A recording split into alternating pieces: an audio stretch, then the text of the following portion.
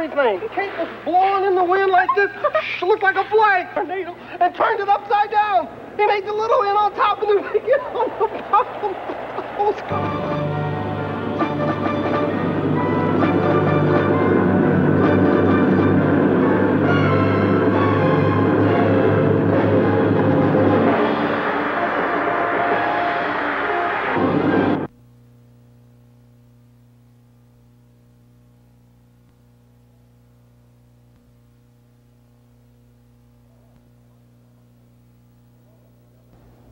Hello, my name is Mike Fanning, and welcome to another edition of Special Effects.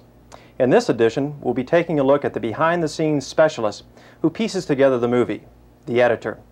It's the editor's responsibility to fashion the intricate pieces of movie magic into a coherent cinematic whole.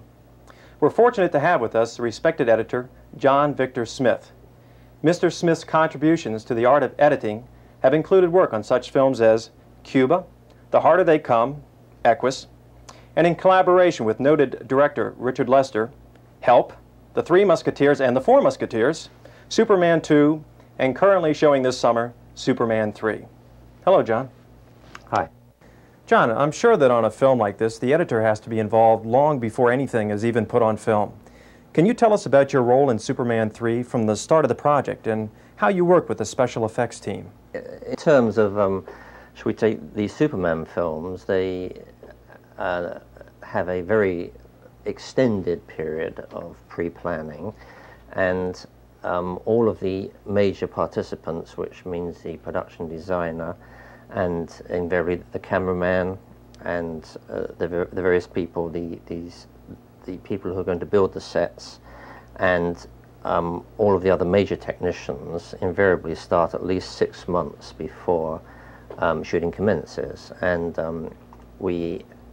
what we do, if we have a large action sequence, invariably we have an illustrator come in, and he simply reads the script as it is set with the action sequence, and then he illustrates it setup by setup. And this is done in collaboration with the director and with the cameraman and with myself. And as the scene is illustrated, it is invariably pinned up on a large board on the wall, and we will have meetings, and the director will look at it, and he will run through and decide whether or not he likes the illustrator's interpretation of how the scene is going to look. And all the other major participants will obviously make their suggestions or whatever, and each given sequence may go through several stages of development. I mean, there may be something which the director feels will not work the way it has been drawn, and therefore he will ask to have it redrawn, and therefore the illustrator will redraw it to the director's specification, and later the other people will come back again and we will look at it, and eventually through this process of development, eventually we should end up with an entire action sequence drawn out shot by shot.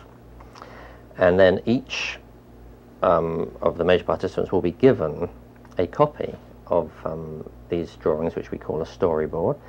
And because on films of this scale one often has 3 or 4 different units shooting at once,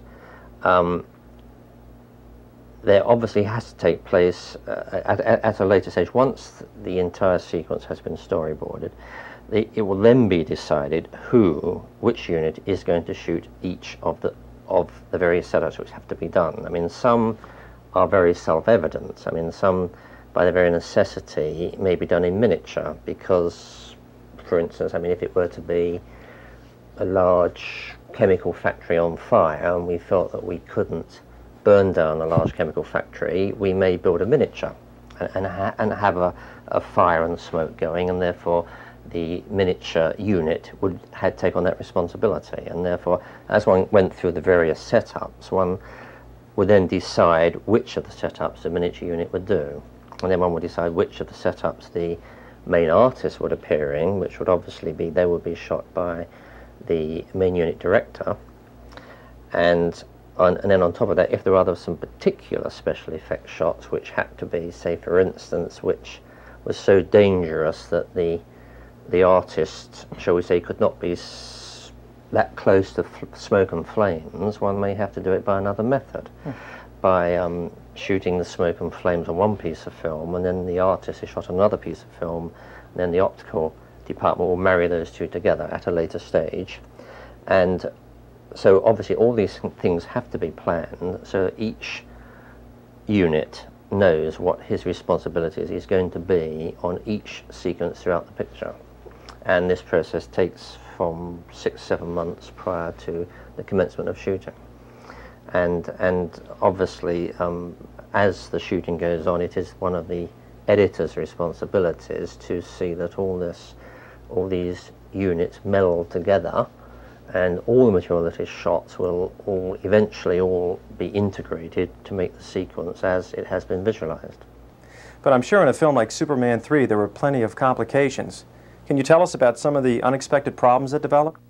One of the biggest difficulties is that because so many different units shoot them, and some of the shots are concocted in the optical department, so you only get pieces at a time, and therefore it does become very difficult to get them shaped because one's always missing a segment. I mean, in one particular sequence which was very difficult was putting the oil back in the tanker, because in the film Superman, for reasons which people who have seen the film will know, he has to go to an oil tanker which has been holed, and all the oil is lying out in a big oil spillage on the surface of the sea, and he has to blow it with super breath back into the tanker.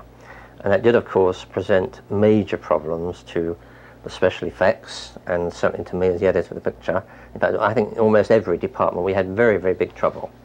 So after all, it's not an easy thing to do, as I'm sure anyone would agree, and it did take a great deal of time and ingenuity, and even ingenuity in the editing to finally decide how we could do it. I mean, it was a question of one had it illustrated on storyboards, which of course is very easy because you have Superman with his cheeks all puffed out and the oil's disappearing, but to actually do that is very difficult. And it is true to say that we did try several different processes actually of getting it to look realistic, and it really was quite a big headache for all concerned actually. But I think that eventually we did it, and I think that it is in fact successful, and we do see Superman blow the oil back into the tanker. John, you mentioned you have to match footage from all different sources. Well, let's say you have to match a full-scale set of a ship with footage of a miniature of a ship. Well, what kind of problems do you have there? The main problems are really given to the, shall we say, to the people who are actually photographing the miniaturized things. Of course, water is very, very difficult to get the water droplets small enough and to be moving at the correct pace for the scale in which one is working. I think that most model makers have little tables stuck away somewhere, and so if they're working, shall we say, to 1/10 scale, they know that very roughly they may have to shoot at 72 frames or 96 frames, because then working at that scale the water droplets will look correct. In fact, in the Superman 3 we did have some miniaturized scenes on water. In fact, we had some of the oil tanker shots in the picture were done with miniatures, and we did have quite some serious problems with water actually. Another very difficult problem with water is, of course, lighting it correctly. In this particular film, most of the water shots were done out of doors, which of course makes things much easier because you have natural sunlight and the sky is normally reflected in the water, so obviously it looks right. But once you go indoors and you have water, it does become very, very difficult actually to light it properly so that it looks as if it is what it's supposed to be, a river or the sea or whatever the expanse of water is going to be. John, I'd like to try something here. We'll take a look at an action scene from Superman 3, and perhaps you can tell us what went into it. Okay, be glad to. All right, let's take a look at the scene.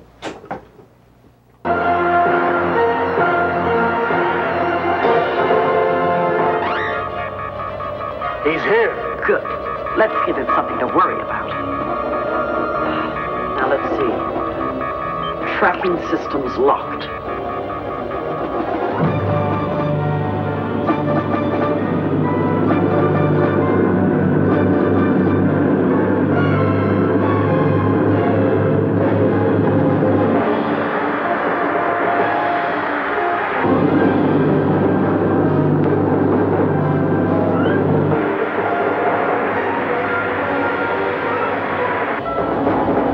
games begin. Woo! Don't tense up now, honey.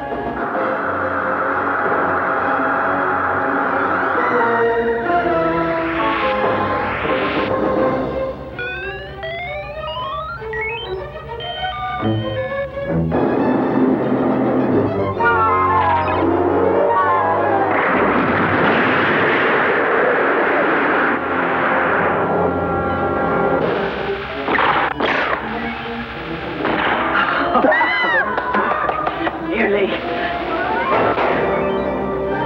Come on, Bubba, you're wasting your rockets. Come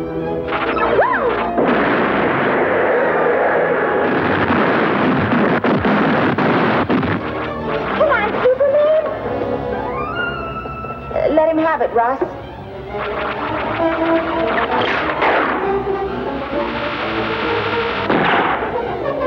Bubba, keep firing. Keep him occupied while I get the MX ready.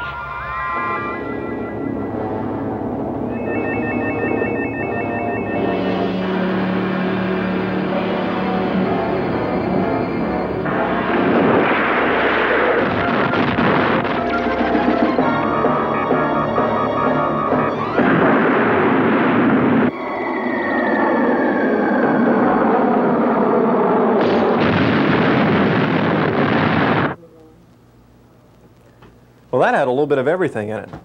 John, I'll let you walk us through all those special effects. Superman flying down the canyon when he is searching for the villain's lair are probably some of the better flying shots which have ever appeared in a Superman film, because we were particularly pleased with the way they turned out. And the rockets which appear from the floor of the canyon, these in fact were built in miniature because we couldn't shop around and buy any real life-size rockets, so we built them to a smaller scale. And after we photographed them, we did actually find they didn't appear to be going quite fast enough, because most of the members of the public have seen this type of rocket being fired in various newsreels, and so we decided we had to optically speed them up, which is a very simple process, just by leaving out frames and printing the other frames, and it gives them the appearance of firing much more quickly than they were. And the Atari type game was in fact manufactured for us by Atari. It was strictly to our specification. We gave them storyboards explaining exactly what we wanted done, and I must say I thought they did a most magnificent job for us. They did shoot them in many different small sections, and we had to piece together the rocket scores and the total score which the villains are racking up, and then we had to insert them within our television screen, which is of course on the giant computer, which was part of the very large set which was constructed in the 007 stage at Pinewood Studios. And in fact, it was the largest set which was used in Superman 3. Now, John, I know that you have to protect trade secrets, but I have to ask this. How does Superman fly? He flies because several different methods are used, actually. I mean, it isn't a simple thing. It isn't simply one particular special effects process which one uses to make him fly. There are many, actually. I mean, the most obvious one which one uses what is known as the travelling map process, which has been around for quite a large number of years, which involves the Superman in this case, or it could involve a car or a train or a plane or some other moving object, which we photograph against a blue screen which is lit in a certain way, and then afterwards we go away and shoot what has to go behind him. Obviously, in the case of Superman flying, invariably it means taking a helicopter over the skyscrapers of New York, or down the Grand Canyon, or a camera in the nose of a Learjet or something, and shooting what the background is going to be at various speeds, actually. I mean, that is simplifying it, actually. It is really much more complicated, because invariably he has to fly very fast.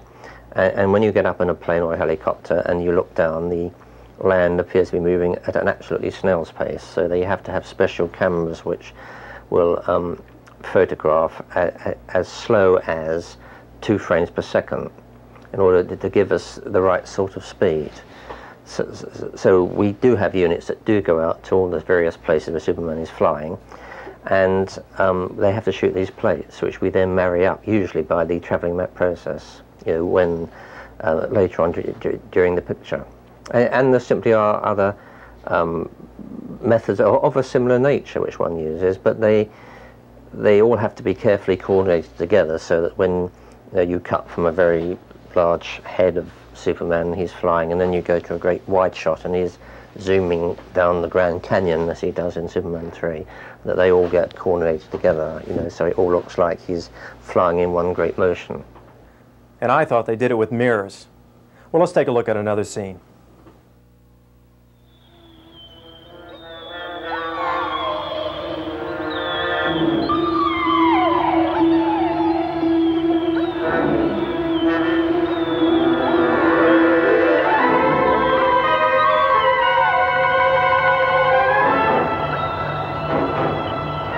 I think I'll just go see if Ricky's all right. You okay? Yeah.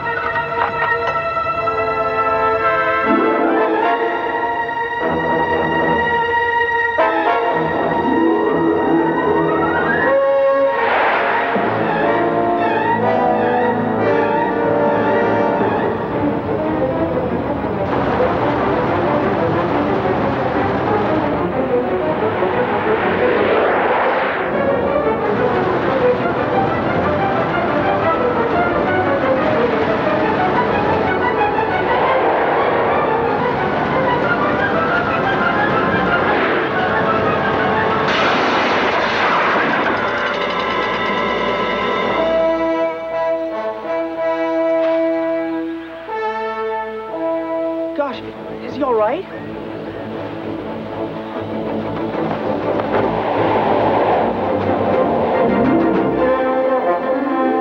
Fine.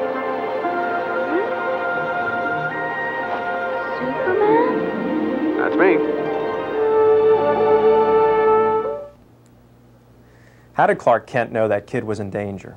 First of all, he hears by his super hearing the high-pitched whining of the dog, which is licking little Ricky's face, which normal humans do not hear, but Superman does, which is why Lana Lang doesn't react to it. And then Superman, with his supervision, looks through the corn and spots little Ricky, who is lying unconscious because he's tripped over and hit his head on a stone. In fact, we did concoct that shot on 2 pieces of film by simply zooming in to Ricky lying in the corn and then photographing some other corn separately and marrying the 2 pieces of film together. Then as we zoom in to little Ricky, we dissolve the foreground corn away, and it looks as if the camera is in fact pushing through the corn, which you will have seen in the sequence. And then we have Clark Kent, that is, changing into Superman, and he runs behind the paling fence, and the fence appears to be strobing, and he gradually, or quite quickly, but he gradually changes from Clark Kent into Superman, and then with great brio takes off to effect a rescue, which he does just in the nick of time, as you'll see.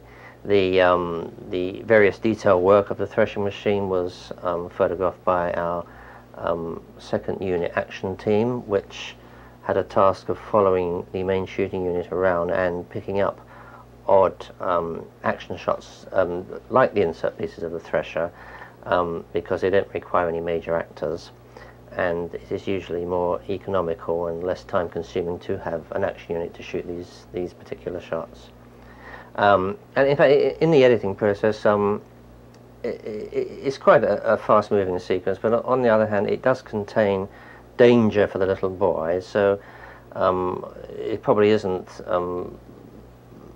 the fastest moving of sequences, because one wants to retain what is coming and an element of danger. So you know, the cuts were probably of the nature of 8 frames or so in length, which I think is probably sufficient to convey to the audience that the amount of danger which the boy is in, and one felt that in terms of editing that was about the right sort of pace which one needed for this particular sequence. Mm-hmm. John, I also felt that the sound effects were an important part of that mounting sense of danger. Well, when is the sound editor brought in a film like this? In practical terms, the sound editor is usually brought onto a film roughly halfway through the shooting process, because by that particular stage there is a sufficient amount of cut together film so that he can start formulating ideas about the sound which will be necessary for the picture. And obviously if one's working on a large-scale action film or a large-scale special effects film, obviously there are many noises which are required, and particularly in terms of, shall we say, the Superman pictures, there are often things which happen in space or on the moon or somewhere where people aren't quite certain what the noises are supposed to be, therefore they have to be totally created. Yeah, and certainly in terms of where particular electronic apparatus, which, shall we say, is not familiar to everybody because it's been created for the film. Obviously, we have to have noises to go with that sort of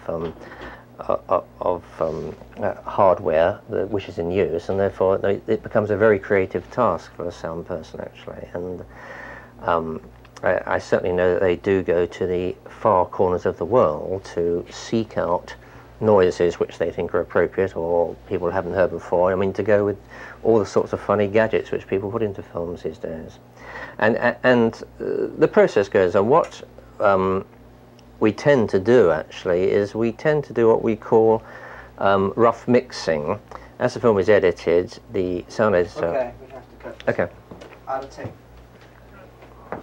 Rough mixing, is that where... Well, what we do, we sort of do